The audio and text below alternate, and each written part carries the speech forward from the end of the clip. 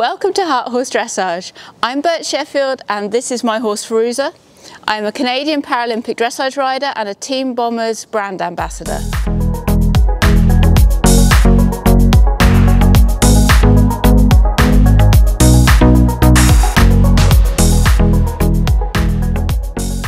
Today I'm going to take you through one of my favourite go-to exercises, which is the Nuchal Ligament Flip. This exercise is just one of those wonderful fundamental things that helps you achieve a better contact.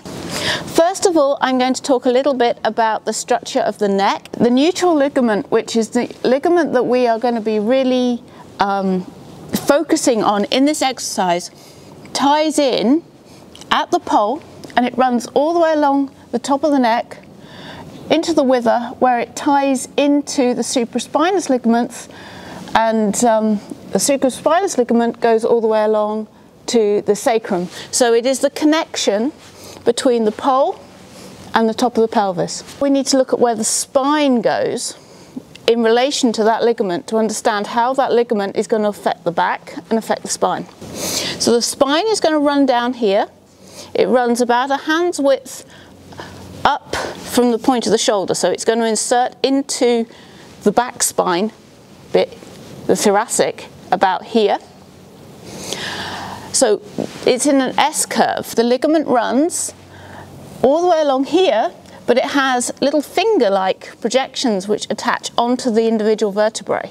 When the Nuchal ligament is engaged, it takes these processes forward, which lifts the back. So the rider is then sitting on a lifted back, and the longissimus dorsi, the big back muscles, are then not carrying the rider.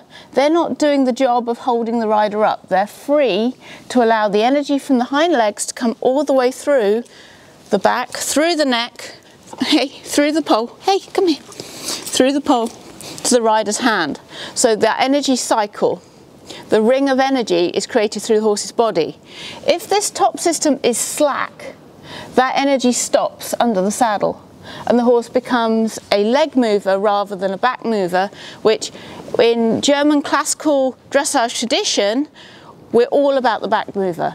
The Nuchal flip exercise helps the horse to relax in the TMJ joint, which is up here, joining the lower jaw to the skull, and the capital muscles which join the pole, the top of the skull, to the very toppest part of the spine.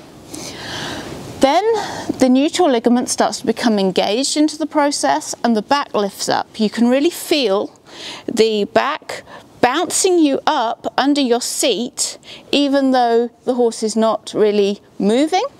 You can feel those muscles become lifted under the saddle, and it is a really fantastic feeling. And often it is the first feeling you get of a horse actually starting to lift its back, ready to swing the back, to have an engaged back movement. Good girl. When you're training a young horse, it's the first time you can really get into the back and get it to be where you want it to be. I'm going to show you how you ride this exercise. First of all, you want a fairly square halt. You want the horse's neck as straight as you can in front of you, because you're going to ask for a tiny amount of flexion up here at the pole. So the joint between the pole and the first vertebrae, it'll put a little tiny bit of tension through the Nuchal ligament, and the ligament will flip over to the inside of that flexion.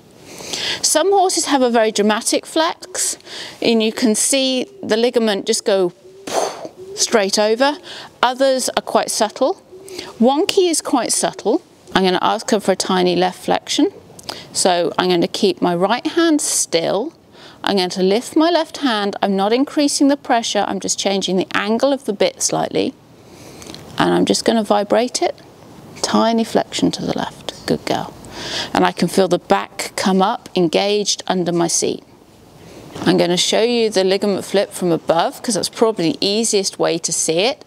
The rider can see it more than anyone from the ground.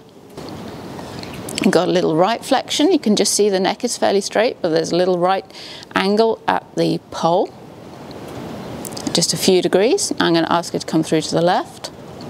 Should get a little flip across.